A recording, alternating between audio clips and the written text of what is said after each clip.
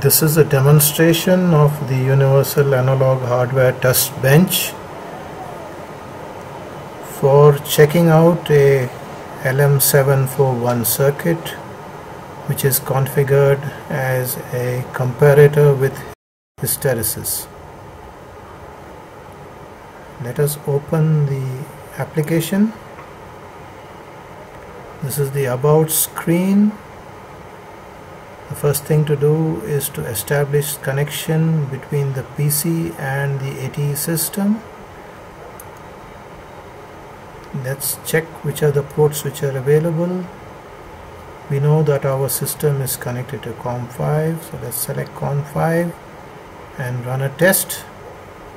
We get an answer back that the ATE system is ready. Let's now proceed to auto mode. In the auto mode, VO1 has been programmed as a sine wave with plus or minus 10 volts with 100 samples. So let's set the end ID as 100. Let's set a delay of 10 milliseconds. We need to output VO1 and read back A in 1 and A in 2. Let's run the test. We get a busy signal. As soon as the run comes back, the data has been acquired now. We can now proceed to plot the data. First, we run a check plot to know things are okay. Yes, we have the input sine wave and the output square wave of the comparator. Let's annotate this plot. The title should read LM741 as a comparator. The x-axis would be sample number. The y-axis one would be V in volts, and the y2 axis would be V out in volts. Let's replot the data. Yes, now we have the results of our test. Let's save the image as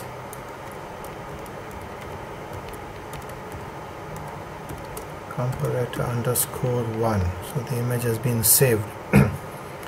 Let's replot this data in XY format, which will give a better idea of how the comparator works. The X now will have to be A in and would be V in volts,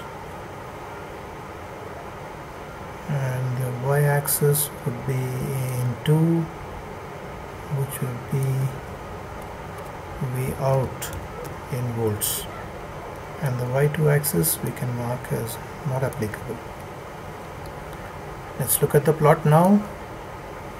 Yes, now we see a plot of V in versus V out, and we notice the comparator characteristic. As V in increases, the output changes over at approximately 2 volts,